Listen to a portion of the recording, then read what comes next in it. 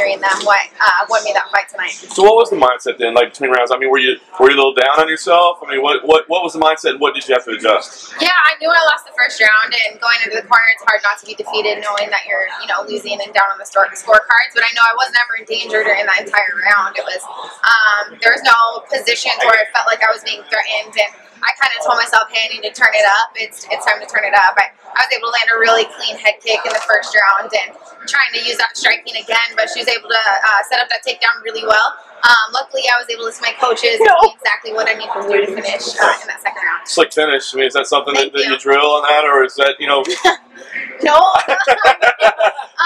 No, I mean, I am pretty good at getting slick submissions where people don't see it. I was actually really deep on the heel hook, and I feel like if it was a guy, I would have finished it. But women are very flexible, only because women are very flexible, so she was able to work her way out of it. So I hope that I can continue to have these, amazing submissions, but hopefully actually be winning the rounds before I get them. Can you talk about what this whole experience was like for you? Because, I mean, not that you're the bad guy, right? But, I mean, you know what she went through. You know that there were people that were just pulling for, like, this fairy tale ending, but you got to worry about your own career, right? Not about her story. So, I mean, has this been tough on you to be on the other side of this fight? No, not at all. I went into it, of course, when I heard her story. My managers called me, and I was kind of one of the first ones to know. Luckily, our managers are really good friends with her, so they kind of told us what happened and why she had to pull out of the fight, and I just felt so sorry for her. I luckily, haven't had to go through anything even close to that, but it's something that she's going to continue to deal with for the rest of her life, and it's traumatizing and awful, but the fact that she was able to even show up tonight is a huge triumph and a success. So, all prayer, I'm going to be praying for her and her family, and for her arm. I know I don't know what exactly happened with the arm bar, but I had a long road to recovery, and it's really hard. But hopefully she can focus on some family time right now. So last thing for me, now you're back, you're healthy, you seem to be in good spirits right now. So what's next? I mean, do you feel like you need to make up for lost time? Are there opponents? Are there dates? Are there cards? What's the plan? Gosh, for me, what's next? My husband fights next in Bellator, so we're getting. How active are you looking to be this year? As active as I can, I was excited to kick off with the first, big win for my team, Gracie Baja Portland. Our next teammate fighting is Ricky Simone, fights a top 15 ranked guy here in the UFC, so he's next. And then I'm excited just to see what the UFC offers me. What do you make of the flyweight division?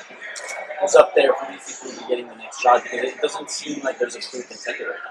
No, I don't think there is a clear contender. It's a brand new division, and I feel like we need to see a lot more fights happen before we can see who is the top 5, the top 10. And it took a while for the strawweight division for that to happen. And I'm just excited. I want to see who is ranked in the top 15 right now and hopefully work my way up to a title shot. I think I have a long journey to go, but I'm going to listen to my coaches and the UFC, and whoever they offer me is going to be what I take next.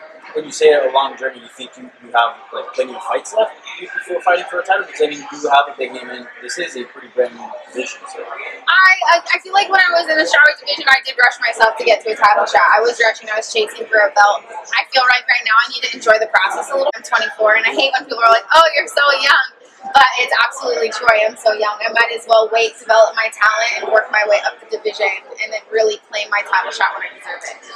And is that something that will come with time, and then you'll find out, or do you have, perhaps like a certain amount of fights you would like to clock in before you get to fight? I would love to get like two or three more fights before that happens. I think that's a good timeline. Of course. Hopefully I can get a few more fights right away this year. I'm not injured, and hopefully I don't, go re-break anything and have another year layoff. I definitely don't plan on doing that. So, yeah, a few more wins, but of course, when my coaches say I'm ready, that's what I'll do.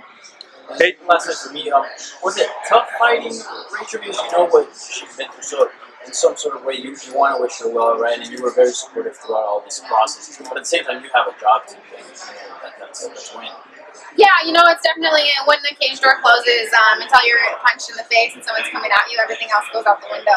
Of course, I'm going to wish her well and pray for her and her family, but, it's a sport. We owe it to each other to put on the best performance that we can.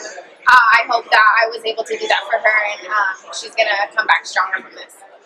Lastly for me again, did her just staying in the fight, did that inspire you in any way? Because I know you mentioned, you've been through stuff as well, and you mentioned in the book, and here she is, still fighting for her dream and not letting her personal issues get away from her. No, it's definitely amazing, and I feel like I really hope that the UFC continues to put these people on platforms, because she's somebody that people can look up to and girls can look up to. You know, a lot of people fight battles in the dark. It's unfortunate that people like her and myself, we have to fight our battles on a platform and a pedestal for the world to see. But we need to, you know, stand up tall and use it to inspire people. And I know that she's going to do that.